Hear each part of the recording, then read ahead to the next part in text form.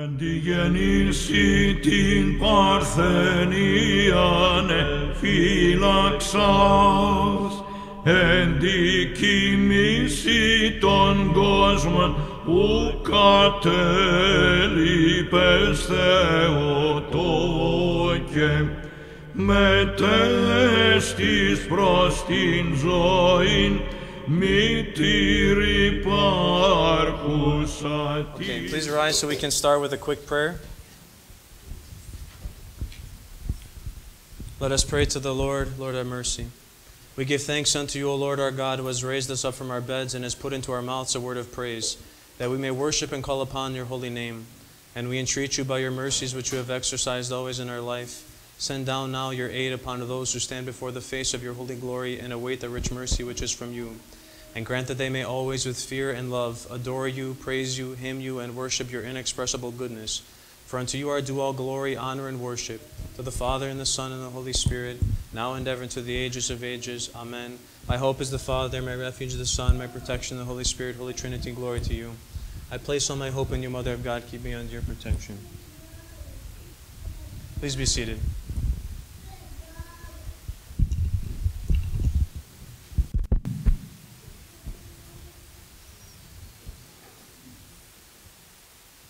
Good morning, everyone.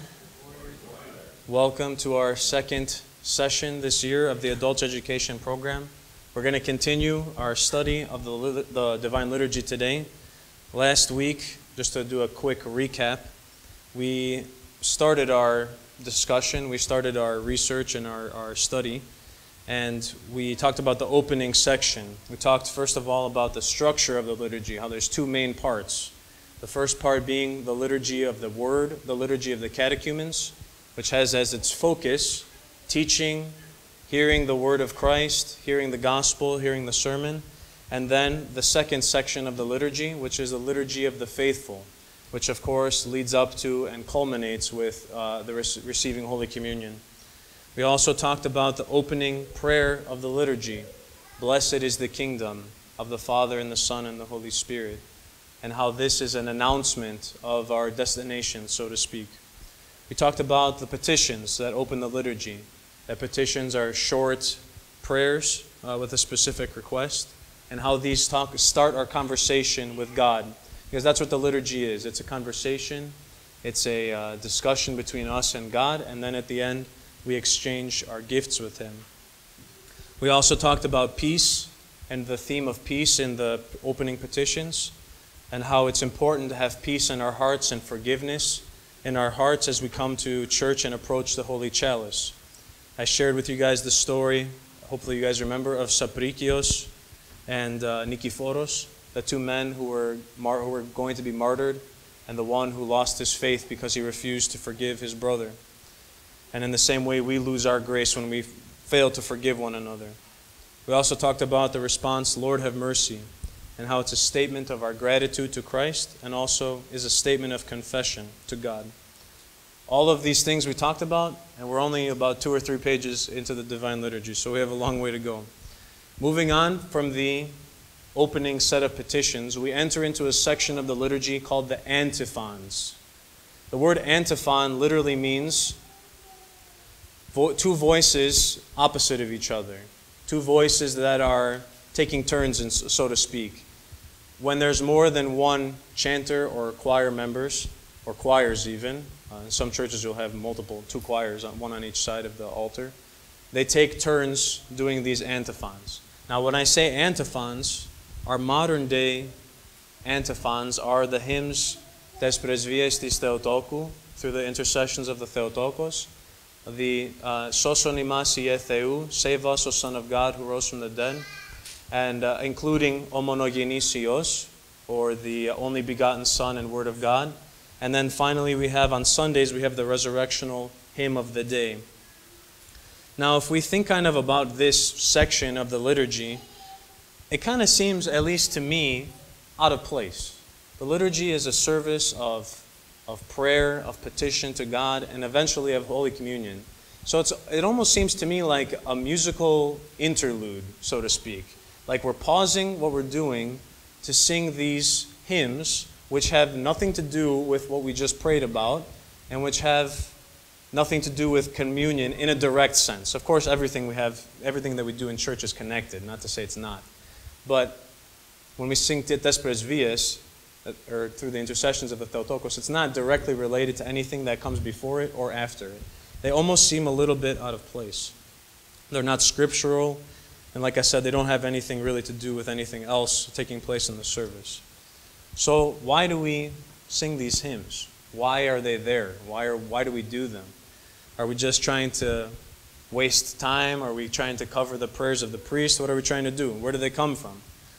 Well, if we really want to understand these antiphons, really want to understand where these hymns came from, we have to understand history.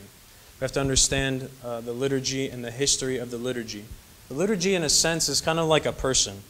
It's not something that was invented once. It's not like it's not something that was invented and then just stayed the same way forever and ever. It's like a person. It has a past, and it has a present, and in the middle, it went from one place to the other, just like all of us. We were born in a certain place. Now we're a certain age, and in the middle is the story of how we got to where we are today. Same thing it is with the liturgy. And we have to understand the history to understand how we got to where we are. I want to direct your attention to this map on the second page of your packet. I think there's some extra packets if someone doesn't have one, or you guys can share with each other. This is a map, as I wrote on the top here, it's a map of 14th century Constantinople. Now, in the ancient city of Constantinople, the churches worked a little bit differently than the way we work our churches today. Today, we're kind of on an island when it comes to liturgical feast days. So when I say that is, so Tuesday is St. Luke. We have liturgy here. Another church is going to have liturgy at their church. The other church is going to have liturgy at their church. Every church is going to have their own liturgies that day. We're independent, so to speak, of one another in that sense. We're not working together as a city to perform the liturgies and the feast days that are coming up on the schedule. Constantinople didn't work like that. For example, if you look here on your map, all the way on the right side is a very large church. You can guess that that would be Hagia Sophia. This is the main cathedral of Constantinople. And it's a beautiful and majestic structure that really nothing's really been ever done to replicate anything like that. But you also see, if you look around the city map, many other churches as well. Just like we have many churches in our city, Constantinople had many, many churches and monasteries in their time as well. So when there was a feast day, say if, for example, it's the feast day of St. John, January 7th, in Constantinople, they would not have had liturgy in each individual church. They would have all gone to the church of St. John the Baptist for the feast day of the parish there. And every feast day had a designated church where the liturgies would take place. Okay? Does that make sense? Are there any questions about that? So Christmas was the feast of Hagia Sophia. So everybody would go to Hagia Sophia. On the high feast days, that was the main church. So how did this work? Even getting to church in ancient Constantinople was a liturgical action. It was part of the service. So for example, if we had to go to Hagia Sophia for liturgy, say we all live on this side of town, right? But we have to get here for church. We don't have cars, there's no highways, okay? What we would do is we would meet at our local parish or one of the local parishes close to us. All of us would meet there. Say for example, all of us here had to go to St. Andrew for liturgy. We would meet here, now putting it in the modern day context, it would be like us meeting here with the priests, with deacons if we had them, with the chanters, the choir, the altar boys, everybody. And we would walk from here to St. Andrew. Okay? That's what they used to do in ancient Constantinople. They would start out at a designated parish, and they would all travel together as a community to the final destination, so to speak. Now, what were they doing while they were walking? Were they just walking in silence? Were they chit-chatting with each other, catching up on the local gossip? No, of course not. What they were doing is they were singing these things we call the antiphons. They were singing these hymns and these, especially the psalms. Now, the antiphons themselves have changed over time.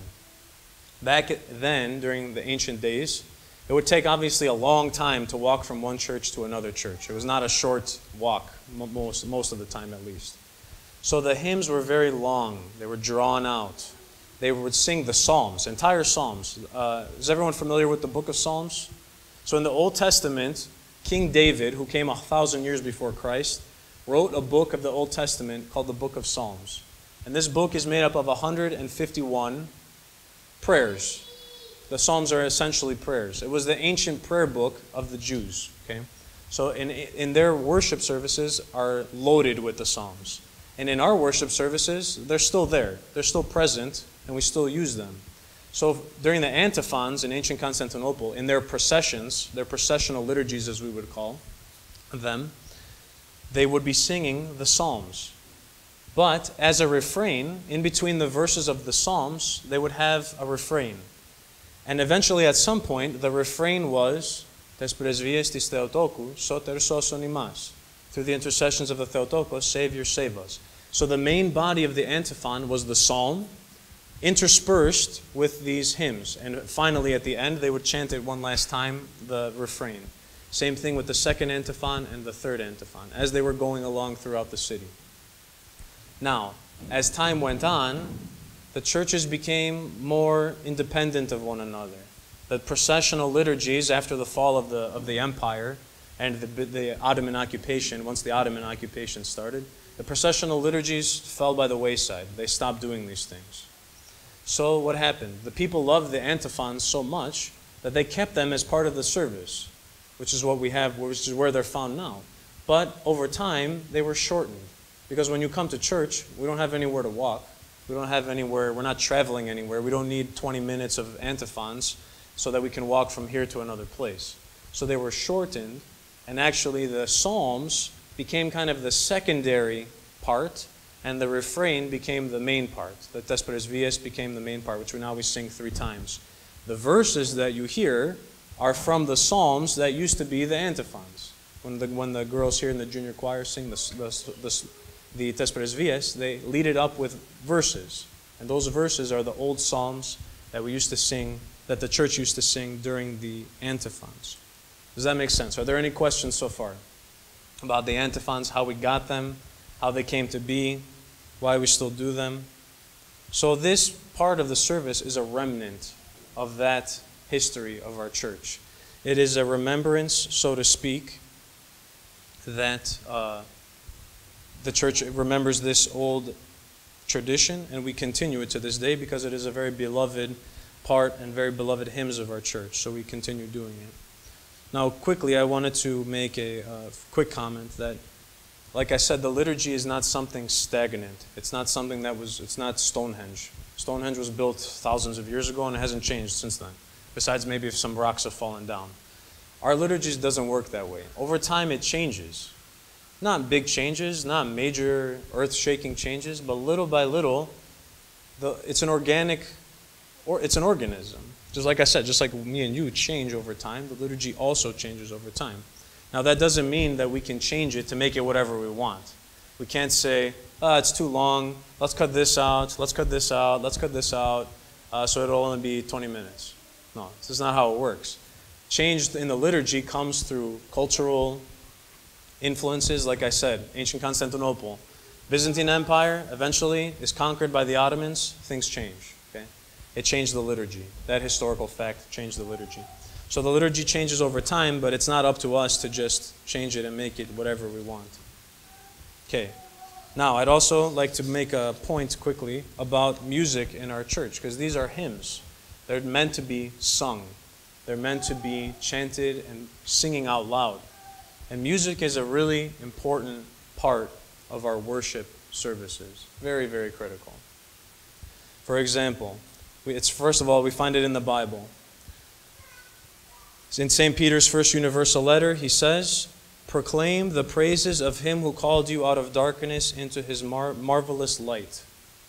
Proclaim the praises of him who called you out of darkness into his marvelous light. That's 1 Peter chapter 2, verse 9. King David in the Psalms, which we mentioned earlier, he writes, "Let every breath praise the Lord." That's Psalm 150. Through music, we offer our thanksgiving and glory to God in a very joyful way. It's an expression of our joy for all the gifts that Christ has given us. St. Paul writes here to the Ephesians. By the way, all these quotes are also found in your packet on the first page. He writes, "Be filled with the Spirit, speaking to one another in psalms and hymns and spiritual songs, singing and making melody in your heart to the Lord, giving thanks always for all things to God the Father in the name of our Lord Jesus Christ." So even in the Bible, we can see that we're directed in our worship to sing. As worshiping Christians, we're called to use our voices for God's praise. But we shouldn't be worried if we don't have a good voice or are not trained musicians. I feel like a lot of times people are hesitant to sing, to open their mouths and sing, because they feel like, oh, I don't know what I'm doing, I don't sound good, blah, blah, blah, whatever. We're very, very self-conscious. Well, listen to what St. John Chrysostom says. He says, every time we chant, in order to attract the grace of God, it is not essential that for the melody to be in accordance to the rules of melody. In other words, the important thing is not that the way that we sing matches the rules of the music. So if you're off, he says that's not the end of the world. He says what is needed above all is for our hearts to be broken and humbled, so that our chanting will become one voice with the angelic hymns and praises and doxologies. So what is the important thing about singing in the church? It's our humility. It's about lowering ourselves in front of God and praising Him and Him alone. St. John continues. He says, if the one is chanting is young or old, if he is someone who cannot sing, and if he is someone who does not have the slightest idea about melody and rhythm, it is not a sin. In divine worship, there is a different need for our soul to be vigilant. Our minds should not fall asleep, but should be filled with divine light. Our hearts should beat with compunction. Our thoughts should be robust, vigorous, and our conscience should be clear and without guilt. As a chanter, I was learning how to chant in high school. And my chant teacher was Father Dimitrios, who now serves the parish in Holy Cross in Justice. And he told me, along the same lines of St. John Chrysostom, the curse of the chanter is not knowing the music. The curse of the chanter is pridefulness. Meaning, even if you're the best singer in the world and you know the music inside and out, and you can sing beautifully, and you bring people to tears with your music, if you don't have that humility in your hearts, you have lost all the benefit of your talent. The humility is the key. And not only in music, but in everything. In our prayers and in our daily lives, humility is paramount. Music at the time, especially in the old days, was also used as an educational tool. So back in the day, of course, not everybody was educated like we are today. Most of us nowadays are educated, a large percentage. Back then, not so much. So the church used hymns to teach people theology, the truth about Christ, the truth about the feasts of the church, and through repetition especially, people would memorize these things. In my experience, you can see that it still works, that music as a teaching tool still works in two ways. One, when you look at young children, because young children, even though they're 5 or 6 years old and they barely know their ABCs and they don't know how to read yet, when it's time to sing Agios o Theos in church, they can sing Agios o Theos in church with everybody. Probably louder than everybody else, to be honest with you.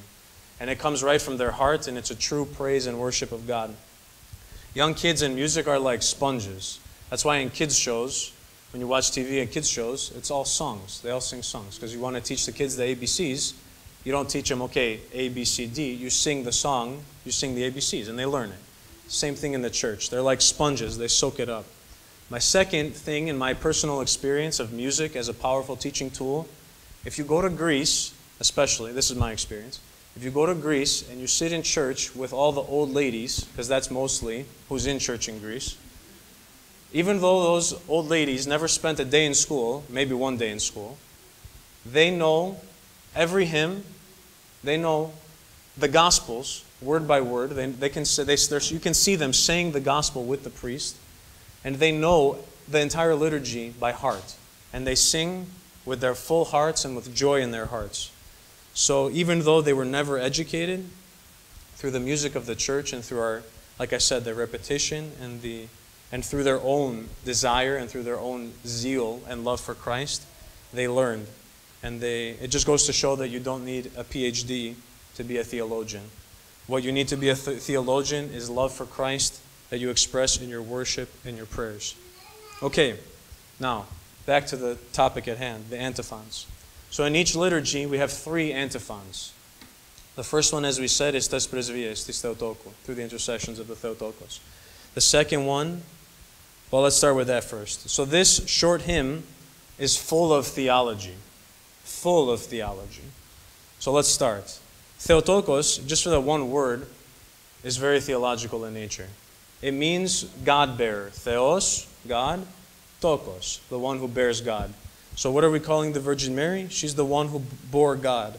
This implies 2 important theological things for us. One, that Christ, who was the one the Virgin Mary carried in her womb, is indeed God, and that He is man, because not only is He God, but if He's carried in a woman's womb, He must be a human being as well, because only a man can be carried in a woman's womb. So here we have the 2 natures of Christ revealed to us through the Virgin Mary. This hymn is therefore a summary of the Incarnation. The Incarnation, of course, we celebrate on March 25th. This is the feast where the Archangel Gabriel comes down to the Virgin Mary and says to her, "You will bear a child, and his name will be Jesus, and he will bring salvation to the whole world." This is the moment when Christ is conceived in the Virgin Mary's womb. The Incarnation and the 2 natures of Christ is critical. It's the foundation of our theology and our church's teachings, of salvation especially. Out of the 7 ecumenical councils, the first 5 dealt with this topic specifically. That tells us, of course, that it's very, very, very important. Well, if Christ is not God, this is why it's important. If Christ is not God, He cannot save us. If Christ is not a man, and He is not one of us, and He is not united with us, He cannot lift us up because He is not one of us. He's too high above us in that case. He's transcendent. We cannot touch Him. So, the theology of the 2 natures in the Incarnation, especially which we find in this term, the Theotokos, is critical. And the Church had to defend it extremely hard throughout its history. It was constantly under attack through the heretics. So this hymn, through the intercessions of the Theotokos, Savior, save us, it also teaches us about our relationship with the Virgin Mary. And what is our relationship with her? Well, it's one where we pray to her to intercede for us, to beg for Christ's mercy on our behalf. Imagine this. Imagine you needed a $100 million loan. Okay? How would you have a better chance to get that loan? Showing up at the bank one day and standing in front of the board of the loan that's going to decide your loan and just trying to make your case and hoping for the best? Or if you had the CEO of the bank or the president of the bank standing next to you, vouching for you that you should get the loan, how would you have a better chance? Of course, you would have a better chance if the president of the bank was sitting right next to you telling his own employees to give you your loan, right? So it's the same way in the spiritual life. We're in constant need. We're in a big debt, okay? We're in need of God's love, of His mercy, and His compassion. But we're not really worthy of it. We haven't done anything to earn that. So we need someone to be on our side, so to speak. Someone to vouch for us. Someone to ask on our behalf for the things that we need. And this is, of course, the Virgin Mary, God's Mother, who stands next to us always and makes our request for us. In one of the prayers read in the 6th hour, so in the monastic tradition, there's prayers read every 3 hours. So the 6th hour is the noon prayers. So in the 6th hour, the priest says this prayer: "Since we have no boldness on account of our many sins, since we have no boldness, you, Theotokos, beseech Him that was born of you. For the supplication of a mother avails much to win the Master's favor." I'll just repeat that last part. So for the supplication of a mother avails much to win the Master's favor. Another way of saying it is, Christ listens to his mother. The joke, of course, at seminary was, well, Christ was a Jew, and Jews always listen to their mothers. So when we pray to the Panagia and she prays for us, he listens to her. We have no chance on our own to be worth having our prayers answered, to be worthy of that. But when we have the Virgin Mary on our side, our wishes are usually granted if they're for our salvation. St. Gregory Palamas, for this reason, teaches that no one can approach God but only through the intercessions of the Most Holy Theotokos, through the one who gave birth to the Savior, our Lord Jesus Christ. Let me repeat that again, so that we can make sure that we understand the weight of what St. Gregory is telling us. No one can approach God. No one can approach God, but only through the intercessions of the Virgin Mary. Think about that. How much we need her, and how much we depend on her in our life, and what a blessing it is, especially for us, to have her as our patron saint of our church. In our church, we do not worship, of course, the Virgin Mary. She's not divine in the way that Christ is divine, which is one of the mistakes, unfortunately, of Western theology. But we honor her as our most fervent support, guide, and advocate on our behalf. So that's the first antiphon. Like I said, lots of theology. There's a lot there, a lot going on. The second antiphon is, Save us, O Son of God, who rose from the dead. We sing to you, Alleluia. This hymn proclaims the resurrection of Christ and the salvation that comes through him. The resurrection, of course, is the central event of our Gospels and in the life of Christ. It is Christ's triumph over death and the power of the devil. Our church, to this day, testifies and gives witness that this event truly happened and that it took place for the salvation of all humans everywhere. In this hymn, we also say, Save us, O Son of God, which brings us to the topic, of course, of salvation.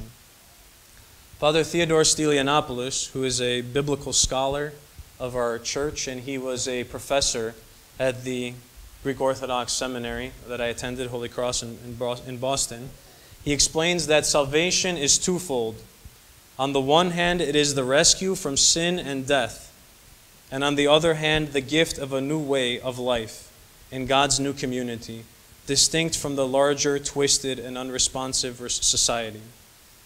So we have, not only are we saved from death and sin, we are also given a new way of life. Through the death and resurrection of Christ, we have been freed from death, in that it no longer has eternal power over us. We still, of course, one day all of us will die, but that death is no longer eternal. It is not something that will have us in prison forever. St. Athanasius explains that like seeds cast into the earth, we do not perish in our dissolution, meaning in our death. But like the seeds, we shall rise again, death having been brought to nothing by the grace of the Savior. So the Lord's resurrection has made death nothing to us. We don't have to be afraid of it. We don't have to be driven by death. Because death, if you're afraid of death, it will drive you to commit sins. What do I mean by that? What do I mean by that? Fearing death, we prioritize our own desires and our own pleasures. Because we say, well, I only have so many years left, right? I only have so many days left.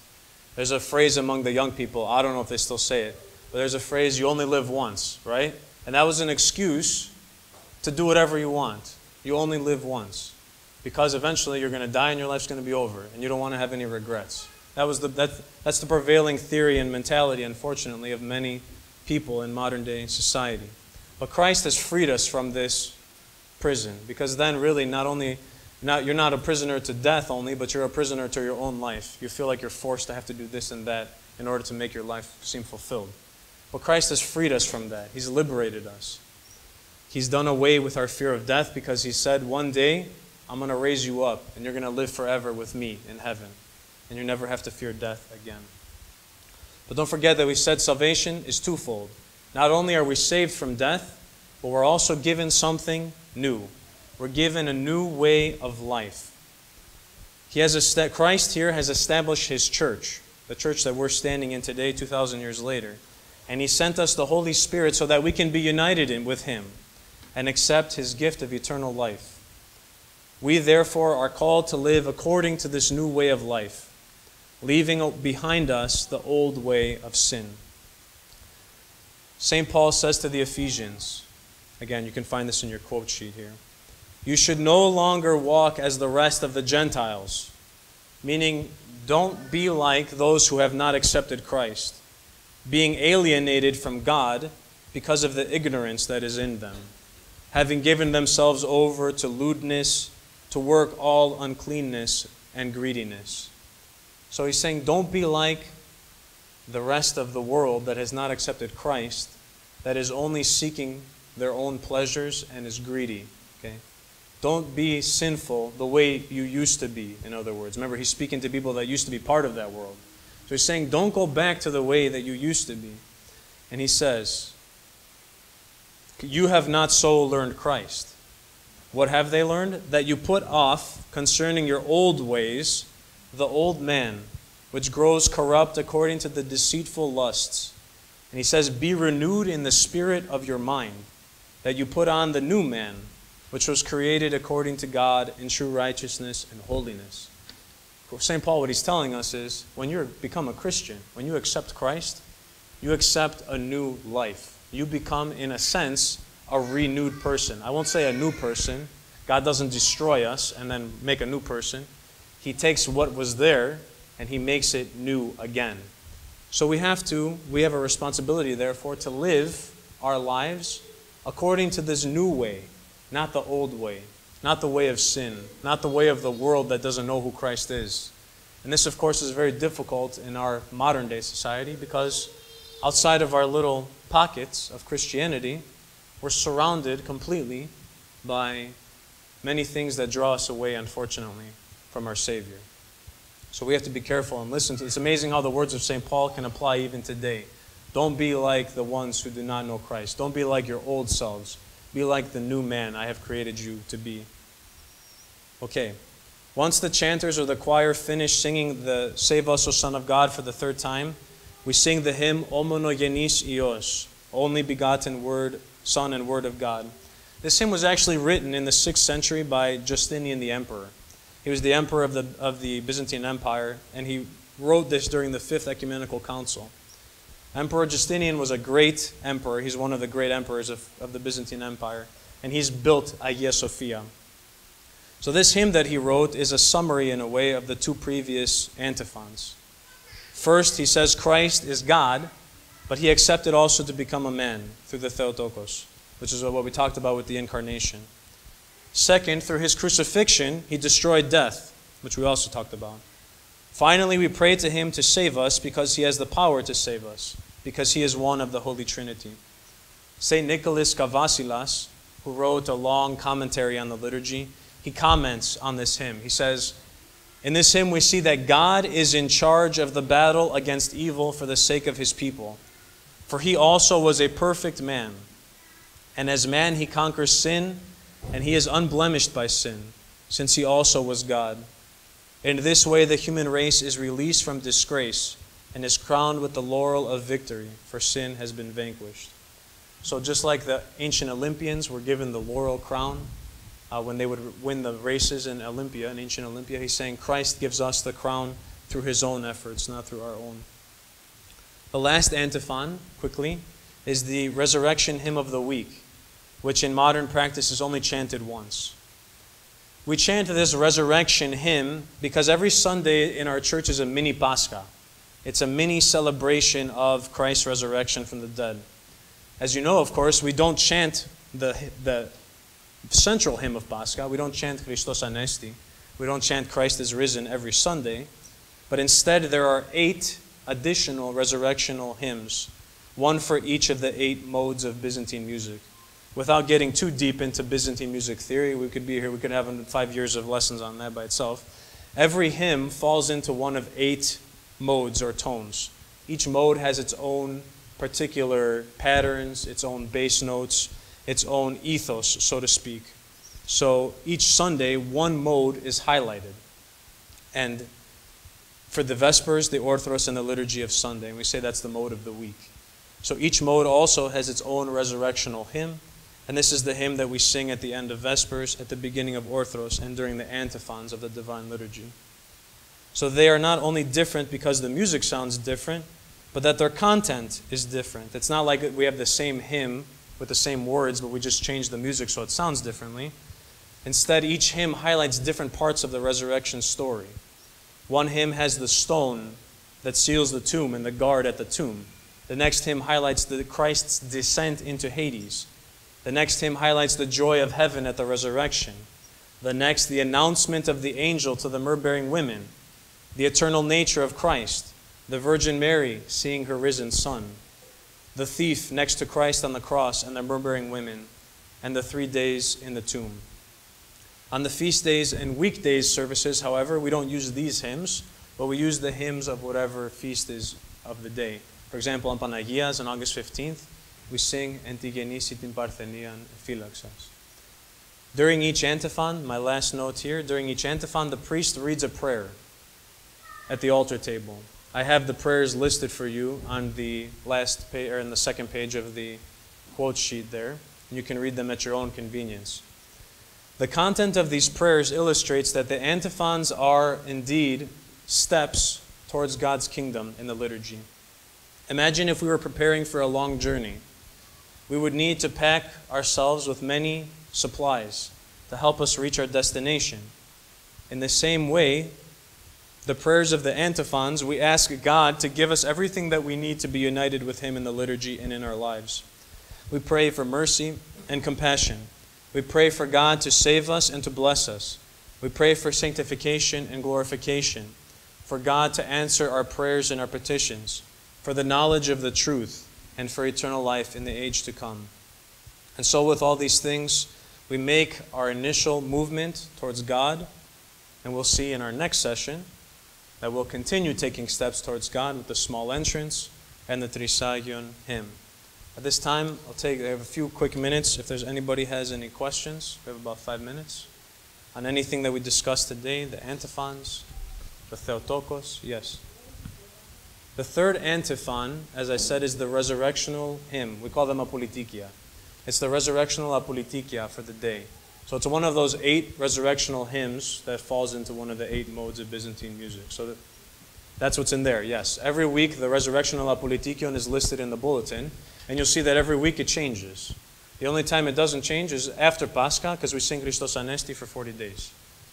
So you can find it every week, take a look, and you'll see that it's a different hymn every week in a different mode. I think it even says what mode it's in. They'll say resurrectional apolitikion of plagal 4th mode, whatever it is for the week. So you can find that in your bulletin as well. John, you have a question? Yes. There's 3. Homonogenisios is part of the second antiphon. It's included in the second antiphon. And then the resurrectional apolitikion would be the third antiphon. Again, in the old days, these were the refrains. So now it's very quick. We can sing Tes Presvias 3 times in 1 or 2 minutes. In the old days, it would have the whole psalm. It would take a long time to chant. So kind of reversed course a little bit with the antiphons, but we still love these hymns, and they're a beloved part of our worship services. Are there, yes? So why is the church encouraging That's a good. So the question was, for those of you that didn't hear, why does the church not encourage everyone to sing? This is a development really of the modern day, I would say, personally. I have not researched this topic specifically. In the early days of the church, singing was congregational. So the whole church would sing congregationally. And there still are churches actually that do congregational singing. Yeah, there are churches that do congregational singing. A lot of times people feel like they're not supposed to sing with the chanters, or they're not supposed to sing with the choirs. I always encourage people to sing. Even if you're sitting in the pews and if you know Agios o Theos, or even if you don't know it, if you just want to sing along, there's no singing police that's going to come and arrest you. You know what I mean? Because for singing with the chanters. Obviously, there are some hymns that are very complicated. For example, the cherubic hymn is a very difficult and long, complicated piece. But that doesn't mean you shouldn't sing with it. Or the girls down here, we do the same cherubic hymn every week. So over time, you can learn it. So once you're comfortable with it, sing along. I always encourage people to sing along. Other people may not feel so inclined. I don't know why, but I do agree with you that I feel like most people have this concept that they shouldn't sing in church because they're not chanters or they don't sing in the choir. This is not, I would say this is not part of our church's tradition. So if you guys want to sing in church, I highly recommend it. With one voice, you know, God, we're called to pray all together with one voice. So God willing, also when you sing, it helps you to focus. You know what I mean? If you're sitting while the chanters are chanting and they're, you know, especially during Holy Week and we have, you know, the chanters are chanting 20, 30 minutes, it's very difficult, can be very difficult to pay attention for so long. But if you're singing along, even doing the best that you can, it helps you to stay focused. You can focus on the words of the hymns, which are wonderful, and they really give us so much food for our souls, the hymns of our church. So I highly encourage everyone to sing. What was that? Of course, yes. As people in church, yeah. Spectators, yeah. Yes. You shouldn't feel like spectators at a ball game when you come to church. You should be engaged, praying with the liturgy, singing the hymns, especially the ones that you know and are comfortable. Obviously, if you're comfortable singing. Some people are not comfortable singing, as we said earlier, but don't let that stop you, you know. If you want to sing, sing. So that's what I would say. Are there any other questions about the antiphons, about the liturgy that we've talked about so far? No questions? Wonderful. Well, God bless. Take care. Thank you for being here, and we'll meet again next month for session number 3. Tine presvies akimi ton Theotokon, και προστασίες αμετάθετον ελπίδαν, τάφος και νεκρόσεις που και κράτησεν, ως γαρ ζωής μητέρα προς την ζωήν μετέστησεν, ο μητρανικήσας αη παρθένο,